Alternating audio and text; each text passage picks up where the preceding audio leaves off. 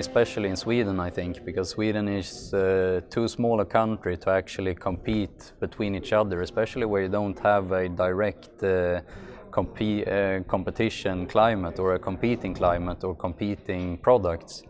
We really need to work together, and you know, if everyone goes together, we can do a lot more with less.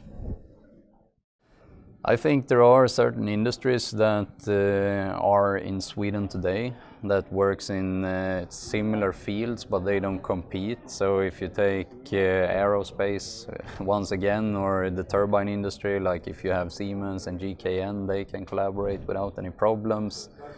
And really be smart, I mean, from an owner perspective, because you know, you see ABB, Atlas Copco, Ericsson, these companies, but if you look at the overall owner structure, there are some high-level owners that can actually, you know, realize that they can centralize some parts of what they're doing and spread it throughout the different companies.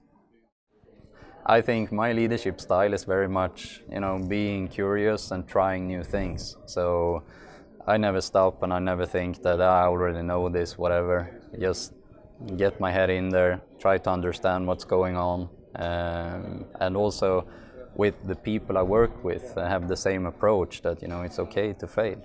I mean, do like I do.